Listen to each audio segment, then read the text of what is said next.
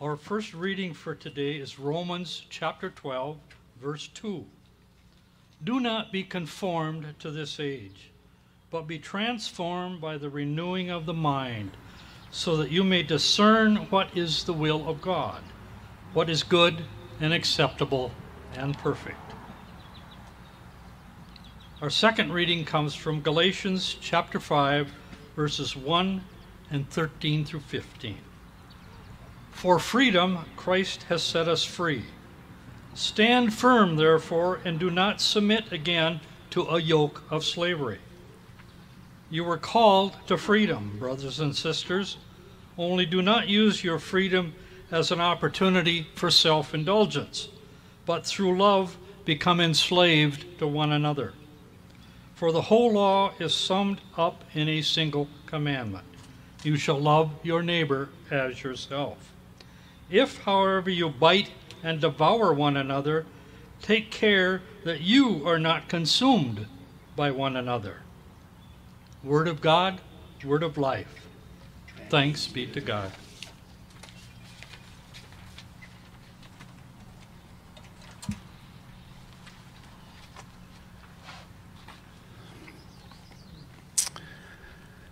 Grace to you and peace.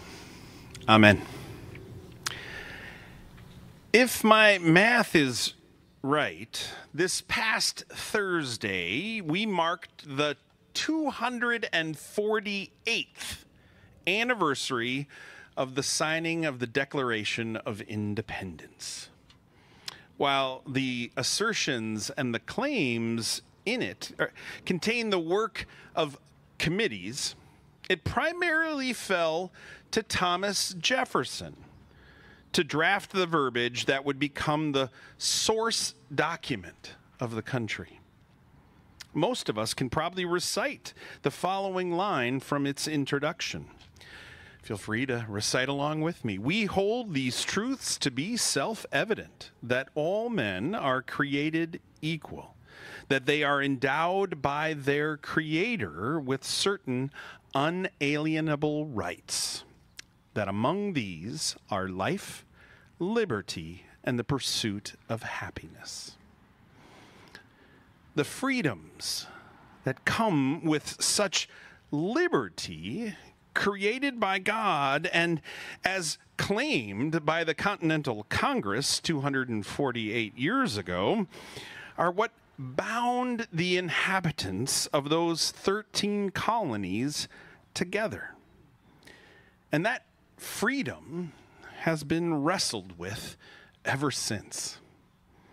Today, we'll continue wrestling with this profound truth about our identity. Not just as Americans, though, but first, as Jefferson described, as those united by God's love through Christ. We are created to be free. This freedom is not just a political concept or a personal desire.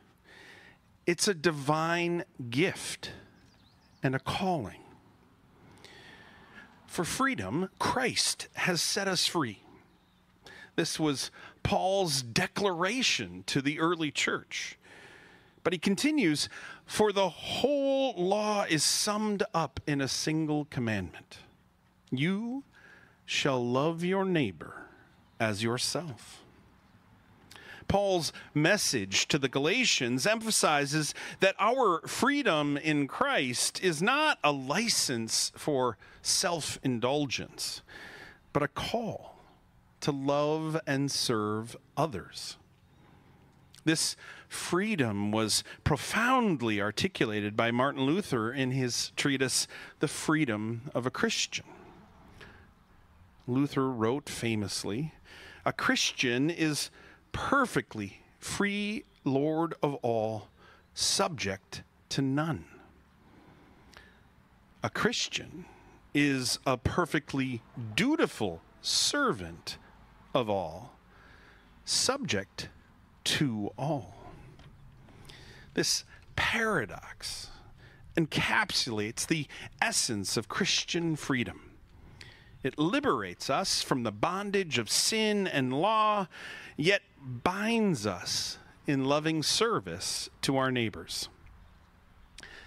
Now, Luther expands on this in his doctrine of justification by faith alone. He argues that through faith in Christ, we receive the favor or righteousness of God. This righteousness is not earned by our deeds, but given to us by grace. And thus we are freed from the impossible task of achieving perfection through our efforts. And this freedom, however, doesn't mean that we're free to do whatever we please. Rather, it means that we're free to live as God intended, in love and service to others. 248 years after the inauguration of the American experiment, the rise of Christian nationalism presents a distorted view of freedom. Christian nationalism conflates faith with political power and cultural dominance. It seeks to impose a particular version of Christianity on society, often at the expense of others' rights and freedoms. As readily evidenced in the news from around the country, this ideology can lead to exclusion and division and even violence. But contrary to this, true Christian freedom calls us to humility and service. It challenges us to resist the temptation to wield power for our own benefit and instead use our freedom to uplift others. Author and theologian Brian McLaren asks, how might Christians in the United States offer a better model for living free? One that is characterized by humility, service, and love, rather than power, control, and fear. His question invites us to reflect on how our faith can model a more authentic freedom that aligns with Jesus' teachings. To answer this, we first have to recognize that freedom in Christ is fundamentally about relationship. It's about being in a right relationship with God and with others. Over the last 2 years, I've been drilling into our confirmation students that my definition of sin is anything that harms or breaks our relationships with God and with one another. When we accept that God has already forgiven us for the harms that we have done, then we are freed to love God fully and to love our neighbors as ourselves. This love is not a passive feeling, but an active commitment to the well-being of others. And it involves acts of kindness, justice, and compassion.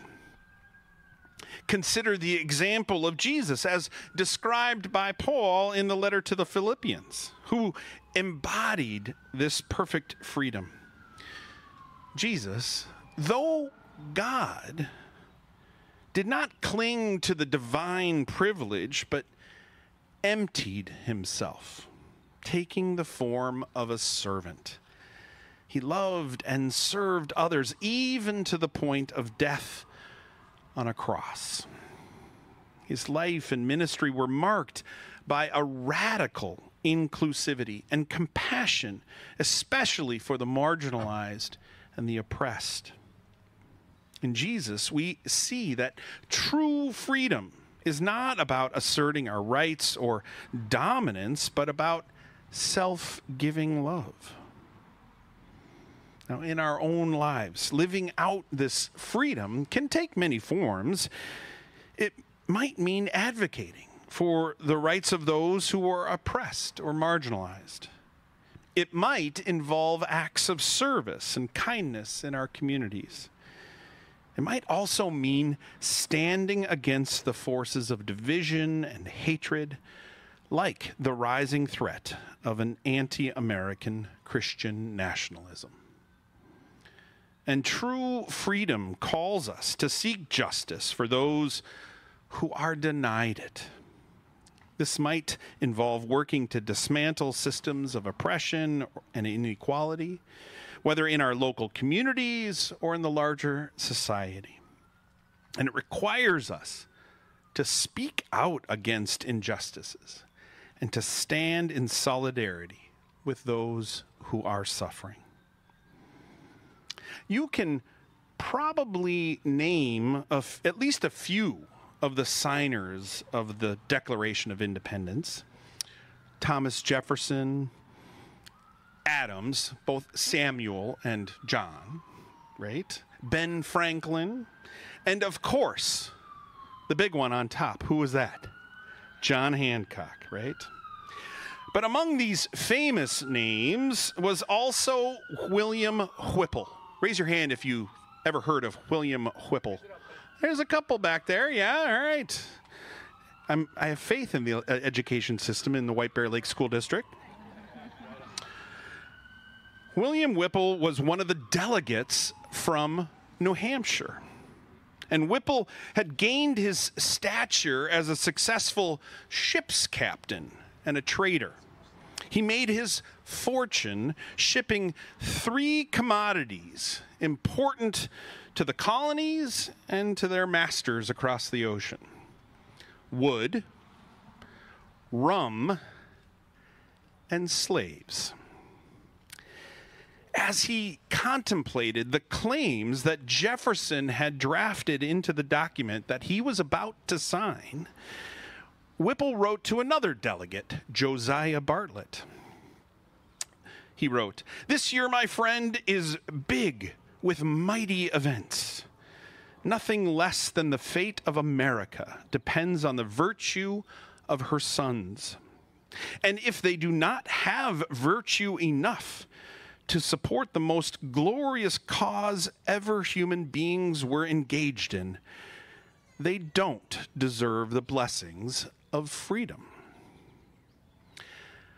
Whipple's own slave, Prince, followed his master into service into the Continental Army. He is famously depicted in the painting of Washington crossing the Delaware.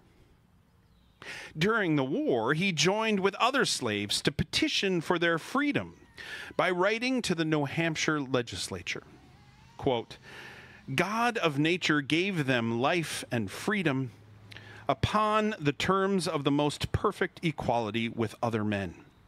That freedom is an inherent right of the human species not to be surrendered." Shortly thereafter, William Whipple made Prince a free man. Today, let's pray for the strength to live out this true freedom, to stand firm against the forces that seek to distort it, and to embody the love and humility that God calls us to. May our lives be a testament to the liberating power of God's grace, offering a beacon of hope and a model of authentic freedom in our world. Thanks be to God. Amen.